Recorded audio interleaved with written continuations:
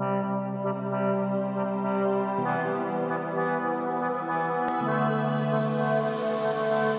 think that if the UK decides to leave on the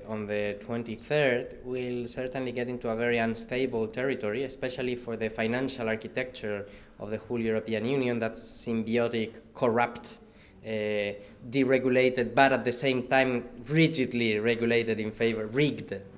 mostly in favor of the financial elites and the financial oligarchy in this continent. That architecture, I think, is going to be shaken in a very unforeseeable manner. Certainly there will be incertitude, and certainly that will open new political scenarios. My fear, and I can certainly not defend the actual workings and the actual architecture of the European Union, my fear is that uncertainty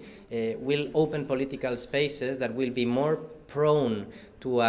let's say, a retreat into a xenophobic, racist, right-wing rhetoric about sovereignty and so forth, a discourse of fear, a discourse of inner retreat, a discourse of hatred or mistrust of the other, rather than opening a space for a progressive, humanist, if you want, alliance against austerity. So that this European Union is not working in favor of the people is clear. How to build a coalition and an alternative that is able to give that battle is a different manner, a different question. And I don't think that a leave vote in the UK will be the most conducive element for that better scenario for the popular democratic forces in the continent.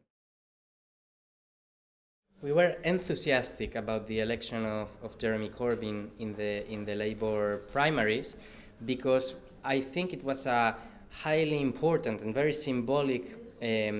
illustration of a tension that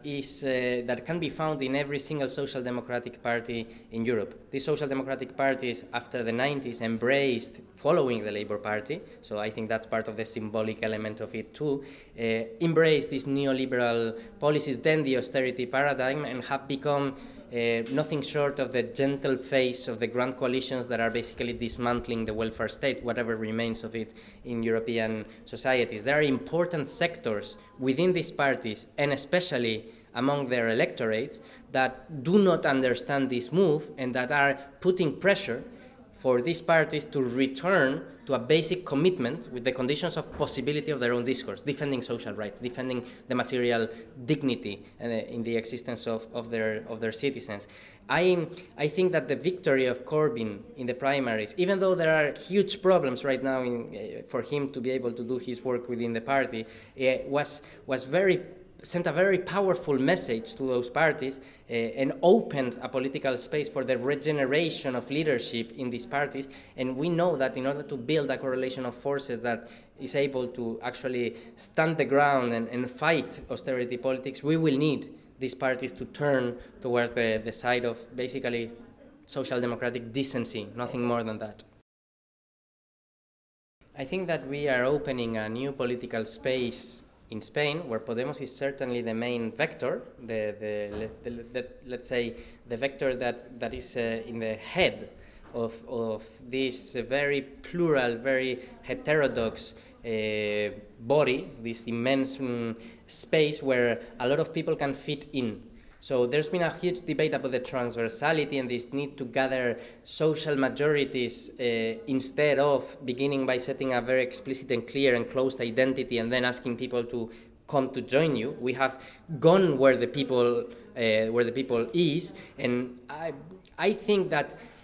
paradoxically, let's say the inclusion within that space of a clearly identified left subject can be, instead of,